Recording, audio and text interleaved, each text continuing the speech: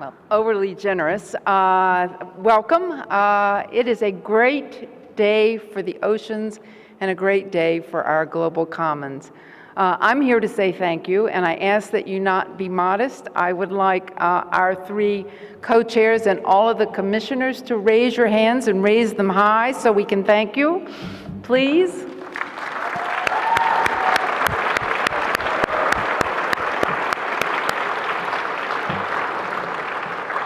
Work like this never happens without an extraordinary staff. Please don't be modest. The staff of the Commission and my colleagues at Pew and our funding partners, would you please raise your hand so we can thank you as well.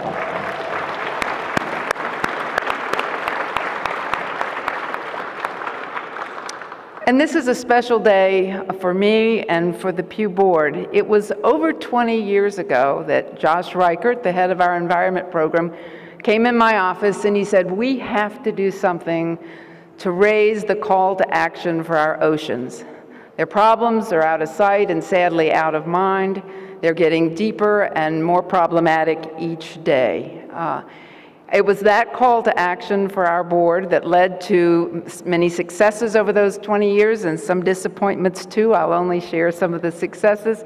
The launching of Oceana in 1999, the Domestic Oceans Commission, chaired by Leon Panetta, whose recommendations have been pivotal here in the U.S., the launch of the first generation of marine protected areas or parks in the sea, and many other successes as well that we would have never been able to have achieved without partners. Partners in the public service, leaders like the great president of Palau, who was so inspirational last week in Washington, and many others.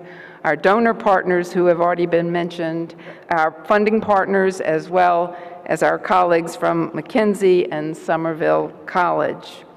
Yes, we're talking about half of the face of our globe. It is managed by none, but is important to all of us, and only 1% of it is protected. I think the Commission has given us bold recommendations, and these recommendations are terrific because not only are they bold, they're concrete, they're actionable, they're achievable. And working together, all of us in partnership can exercise our stewardship responsibility to make Mission Ocean missions successful. So thank you all for your time this evening and for all that you're going to do for our high seas in months and years ahead. Thank you very much.